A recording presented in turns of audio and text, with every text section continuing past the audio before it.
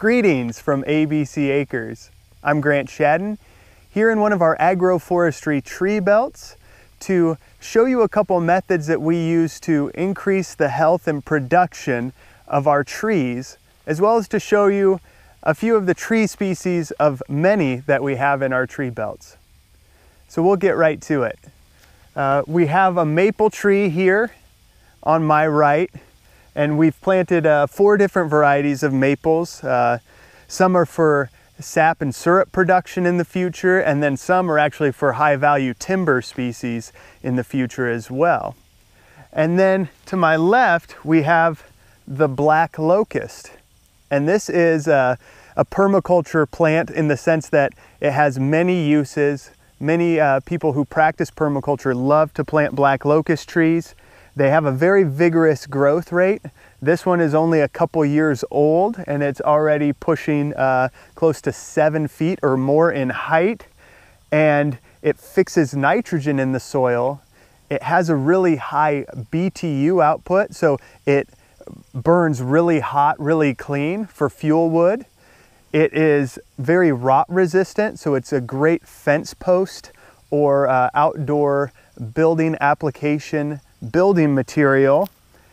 And it coppices really well, which means we could cut this down 4 to 6 inches from the ground and it will re-sprout very quickly and grow very vigorously as a more free-form shrub. And that's one way people use it in harvesting sustainable fuel wood on their permaculture properties. Now, one of the things we do is chop and drop mulching. And last week's video, I showed you this Japanese hand sickle.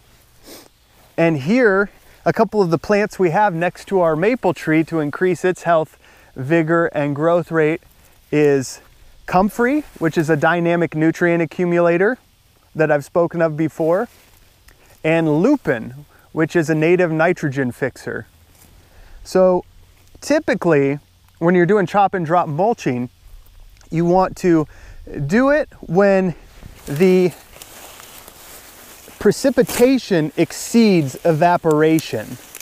So for us here in western Montana, that's going into the fall and winter, where our days are shorter, cooler, and we get some of our fall rain events or early season snows.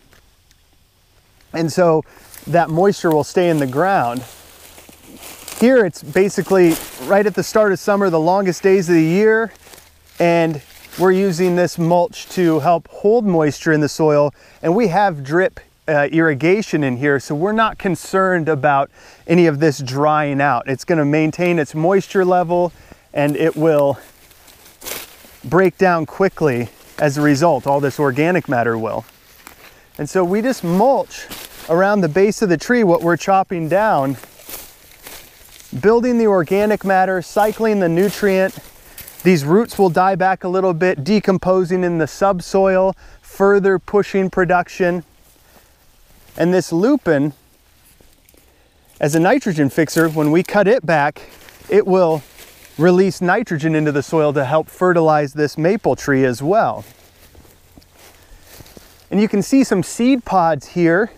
So I will actually leave a few of those taller stalks up so that they can release their seed and continue to spread around the bases of our trees to further increase that building effect.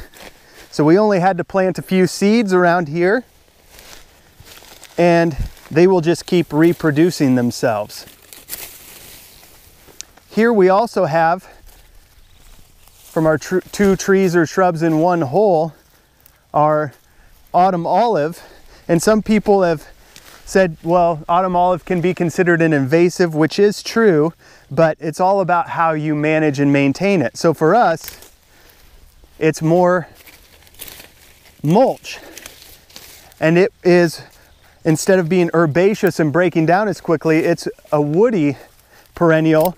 And so it will take longer to decompose, and we'll have this kind of staggered nutrient release as a result. So now that I've got it cleared out for the most part, we can see what we have here with the maple, and we're going to come in and prune. Now, once again, pruning isn't typically best done this time of year. I want to show it for the sake of technique, but also we have our nice drip irrigation right here, so I'm not worried about any kind of overstress with lack of water for this tree. But we like to clean up these lower branches and really push production upwards, especially with the tighter tree spacing we have, but also for the sake of timber species, we want nice, straight, tall maple trees. And when you're pruning, you don't really want to prune more than 1/3 of the canopy of the tree in any go. So I'm just going to prune a little bit more here and call this one good for this round. And we will leave that right there. I could come in and take this out as we want to maintain our central leader, but I've already pruned a decent amount, so we'll wait to do that another time. And we can come over here and do the same thing with this black locust tree. And you can see, if I want to get after it, I can get this all knocked down pretty quickly and incorporated down with our wood chip mulch that we started with.